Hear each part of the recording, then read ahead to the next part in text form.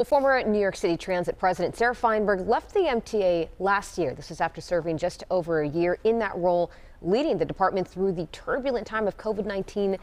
And today she returns with her own consulting firm. But recently, Sarah Feinberg made headlines because she was randomly attacked outside of a subway station in Chelsea. You may recall it was Sarah Feinberg who, during her reign, fought for more patrols in the subway system at a time where transit violence was soaring. Sarah Feinberg joining us this morning. Thank goodness you look good. Are you all right? I'm fine. I'm totally fine. You know, this was, as you said, a totally random, unprovoked attack, but I didn't have my kids with me, and thank goodness. Tumble into traffic, and I'm totally fine, and glad that it's in my rearview mirror. And this morning, on the way to your studio, there were 2 uniformed police officers in my subway car, and so I was like, yeah, how long have I been asking for this? So that's nice. 3 years later. All right, so tell us what happened on the streets of New York. Were you by the subway station? Where were you? No, I was at 21st and 6th Ave in front of that Trader Joe's, which everyone's familiar with, and was just waiting for the walk signal, waiting to cross the street, and a man came out of nowhere, and I sort of saw him in my peripheral vision, and I turned, and he just sucker punched me in the face. Did you fall? Bizarre. I did not fall, luckily, because I was on that little median between the bike lane and the street, so I did not fall. But it, you know, I think it is.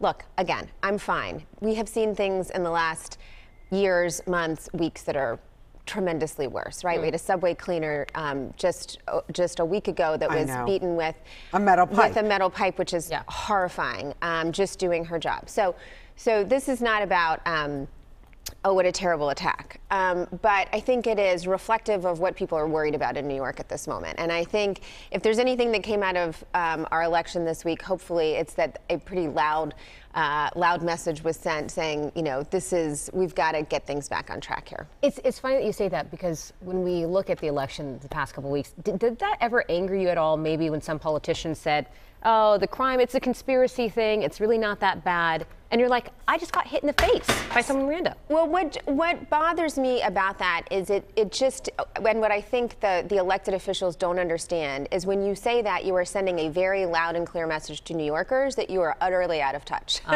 Because I think if you feel like crime is an issue of perception, it's a conspiracy theory, that says to me that every morning you're getting in a car, you're driving to a fancy office or working from home. With security. Perhaps with a security detail, you're in your cushy car, and then you're home and you're like, I had a great day. Like, what is everybody talking about? It's folks who are out all day on the streets, in the subway system, on the buses, out and about, who are sort of witnessing the chaos and the disorder. So, you know, that's what bothers me about it, is I've got elected officials who represent me, who represent my family, who represent the city that I love, who clearly aren't out in the city feeling what we're feeling. How have you kind of moved forward? I know you're saying it's in the rearview mirror, but psychologically, that has to do something to you, because you might be walking around thinking, like, would this happen again? Looking at people a certain way, because I do that now, and I've not been punched in the face yet. Well, yet.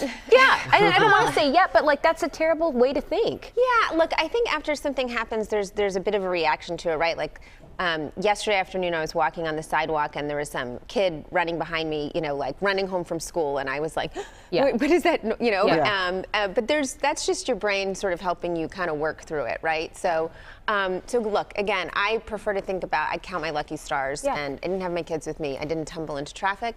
I think the police are going to hopefully resolve it. We'll see. I don't know, but my issue is more, I started calling for police in the subway system in 2019. I remember that, and this was before COVID and the shutdown. Yeah, because again, if you're in the system, if you're in the city, if you're out and about, you know, you're seeing things, you're feeling things, and I think, you know, the job of elected officials is to be responsive to that. So let me ask you, what did you feel in 2019? Because all of a sudden it seems like the mentally challenged people that are out there are going to go off at any moment. Like, where were these people, and why are there so many of them on the street right now? So I don't know what it was. I don't know the triggers for any of this. I'm not a psychologist, I'm not a law enforcement expert. Although the pandemic clearly is involved. But in 2019, there was just a turn from 2016, 17, 18. I wandered the subway system and wandered the city at 7, 8, 9 months pregnant, without a care in the world, never thinking that we had an issue in the subway system. And in 19, it started to turn, and I just perceived it. And I had just started on the MTA board, and there was no difference there. I had always ridden the subway before. Yeah. I was always riding the subway then. But it was an issue in 2017. I'm sorry, 2019. Clearly, we called for additional police. The MTA wanted to hire 500 police officers. Our view of that was, there are legitimate concerns with NYPD and how they police. Let's acknowledge that. Let's control our own police force. Let's grow that police force. I'd rather that police force report to the MTA on training, on all of those Let me things. ask you something, because during your time, I believe they decriminalized turnstile jumping. Was that, Van said he would stop prosecuting it. Yeah. Right. Yeah. Look, And the mayor was for it. Mayor de Blasio was for it. He was like, okay, that's fine with me. Yeah. Look, the frustrating thing there is, I don't think anybody should go to jail or be ticketed $150 or end up in a precarious financial position because they jumped a turnstile. My philosophy was, if you jump a turnstile, I want someone to catch you and to say, try again, my friend, not today. You're going to walk to your destination or you're going to pay. But what we run into is we have issues in the system. We go back, you look at the video, you see the person entering the system, they didn't pay. And then, and so you realize that while certainly not everyone who beats the fare is criminal, a lot of the folks who are causing issues in the system have been beating the fare. Beating a fare is a criminal act because you're not paying for it, which we have to acknowledge. But then you're looking at people like that video that we saw of the NYPD officer who tried to stop that 16-year-old from jumping the fare, got brutally beaten, choked out. The girlfriend started getting in and punching, and we're like, well, I don't even know what you would do as an NYPD officer to try to stop that moving forward. There has to be a different kind of mentality change for police officers not to be scared to do that. Look, all of these issues they're not easy solutions, or we would have fixed them a long time ago, right? Yeah. The MTA would have fixed them, the governor, the mayor, whatever would have fixed them. I think these are sweeping issues that require lots of policy decisions, commitment and dedication, and focus. So I think the larger problem is, if we are going to focus on fare beating, let's talk about the fact that we've got a significant poverty problem in this city. Let's be able to take the poverty issue off the table. Let's expand the Fair Fares program. Yeah. Our Fair Fares program is way too small. Way too small, way too strict on income. You basically have to be making almost no money in order to qualify for the Fair Fare program. That's crazy. Let's raise that limit so that we can get more people in that program. They pay a half of a fare. Doesn't cost the MTA anything because the city funds it. Yeah. And frankly, the state should step up too. If you can take poverty off the table, and then you're dealing with a different issue, and then we can address that. Right. These are hard, intractable problems. What are you doing these days?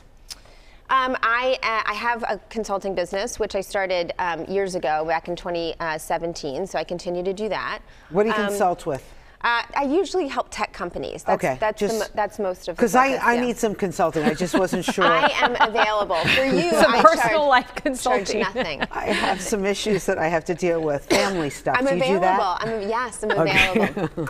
I'm totally available, and I spend a lot of time with my daughter and my stepdaughter, which is great. Oh, Started a Daisy troop.